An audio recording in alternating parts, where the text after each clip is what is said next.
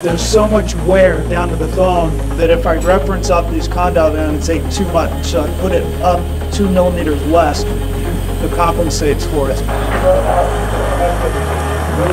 When we make a decision like that, it helps us preserve the joint line.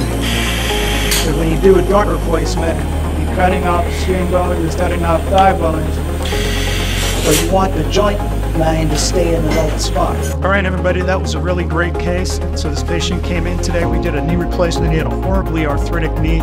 He's going to wake up happier than he went to sleep. He's going to be able to go home today and start his recovery. And that case went really good. I'm really excited about it. I'm really happy for this patient to get on with the rest of their life with a painless knee. We'll see you next time at Barbour Orthopaedics.